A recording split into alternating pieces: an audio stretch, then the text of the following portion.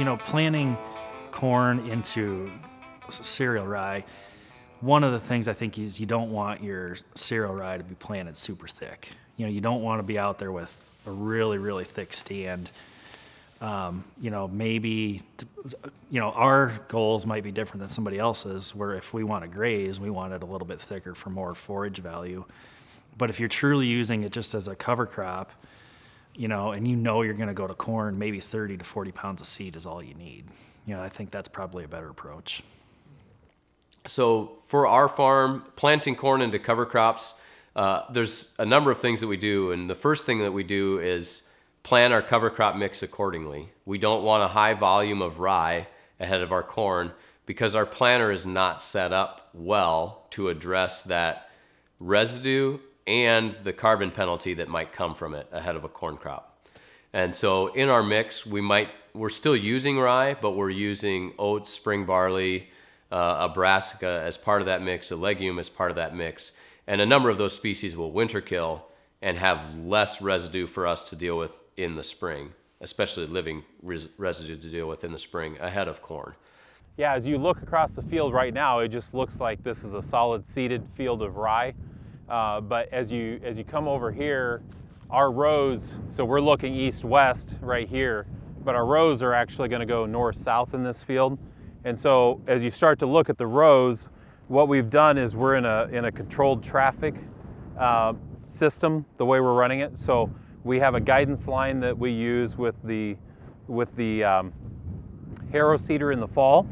And then we use the same guidance line with our strip till machine where we band in our nitrogen and any other fertility we put on. And then we'll come back and use the same guidance line with the planter in the spring and plant on top of that same spot. And so what we've done, this is a perfect example here, is when we come through with the harrow, we have it so that the air lines that are distributing the seed are between where our corn rows are going to grow. And so the rye is being broadcast or seeded and incorporated right here in the middle. And then we came back 45 days later, 60 days later, and there's a little bit of a ridge here yet from where we put our fertilizer in. And you can see that's an open strip there.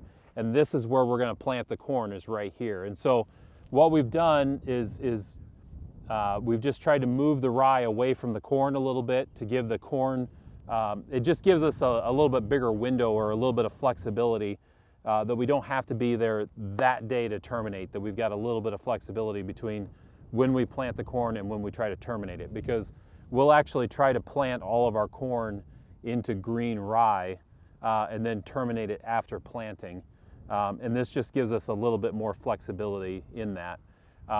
Before, what we had done is we would have drilled at an angle, like a 30 or 40 degree angle to the direction of our corn row.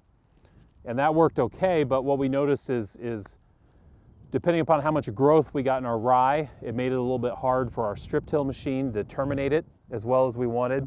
And it just didn't quite give us as wide of a strip as we would have liked.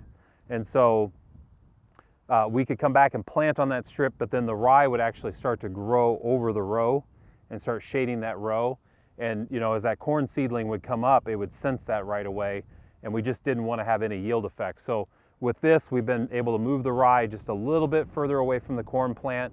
We're giving it like a 15-inch corridor. I call it a solar corridor, where the corn can start growing. And then we've got our rye growing in between the rows. What we're gonna do now is take a look here. This is the end rows of the field. We're just gonna do a little bit of digging to see what things look like.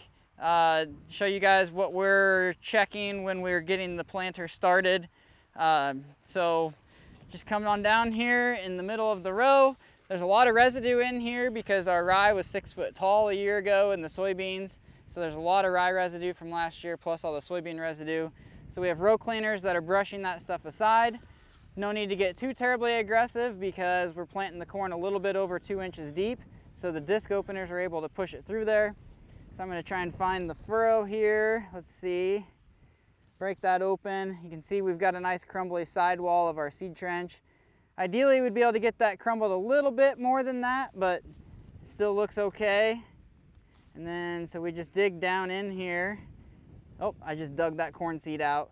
So you can dig down in there and put your pliers across it, stick your finger on it. See where we're planting at the second knuckle right here is about how deep it is. That's right about where you want your corn to be depth-wise. It's about 2 inches. So that's all we're doing. Soil's nice and warm today. It's about 94 degrees, so we're having a real good time out here in the sun. But yeah, this corn should be up and out of the ground in no time, so it's gonna be off to a good start with the warm temps we've got.